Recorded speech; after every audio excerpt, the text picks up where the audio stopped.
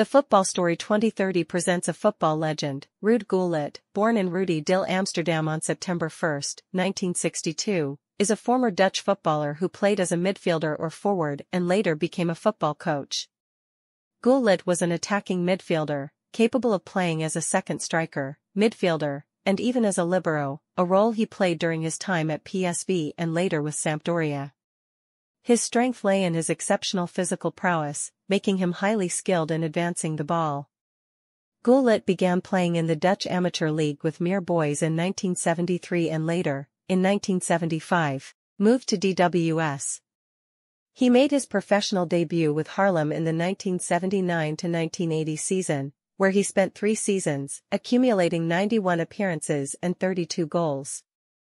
In 1982, he joined Feyenoord, playing 3 seasons and making 85 appearances with 31 goals in the Eredivisie, winning a national title and a Dutch Cup.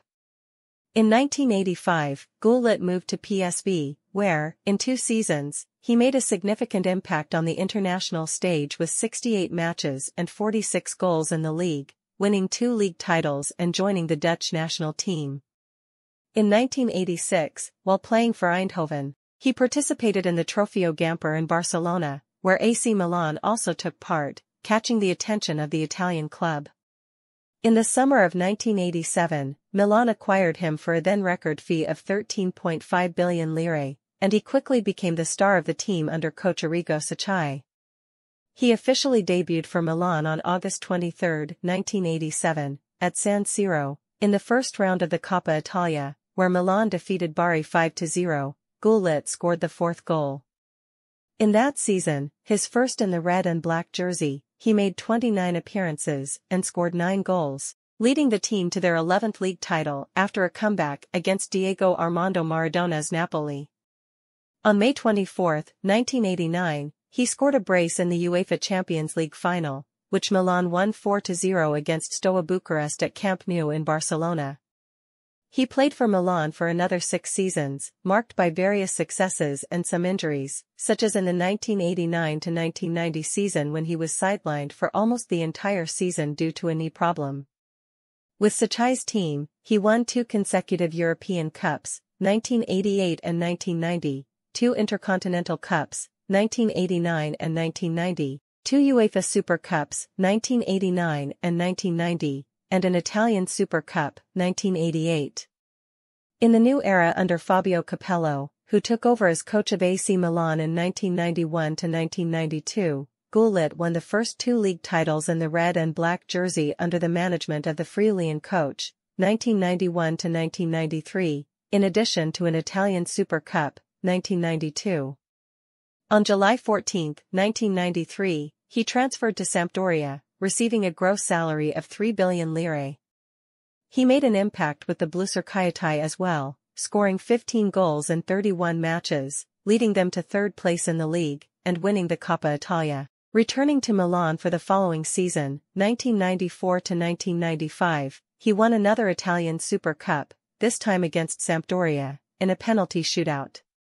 In 1994, after foregoing the USA '94 World Cup just a few months earlier, he announced his retirement from the Dutch national team. In 1994, in conflict with the Rossoneri, after only 8 appearances and 3 goals that season, he decided to leave Milan permanently, moving to Sampdoria on a free transfer after 7 seasons, 171 matches, and 56 goals. His last match with Milan was Juventus Milan, 1-0, on October 30, 1994. At the end of the 1994-1995 season with Sampdoria, he had made 22 appearances and scored 9 goals. After his Italian experience, on May 31, 1995, he moved to England, joining Chelsea in London.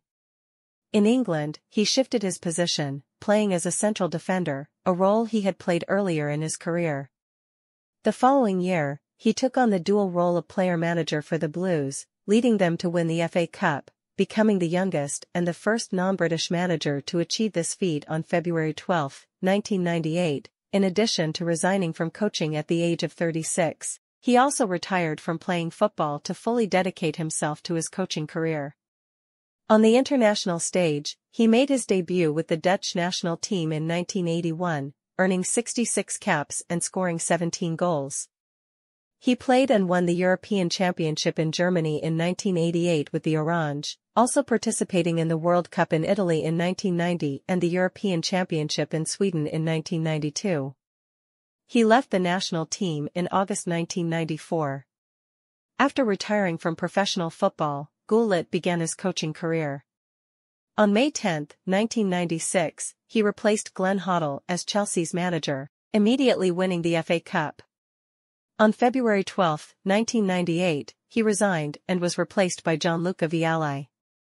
On August 28, 1998, he accepted an offer from another English team, Newcastle United. In the first year, they reached the FA Cup final.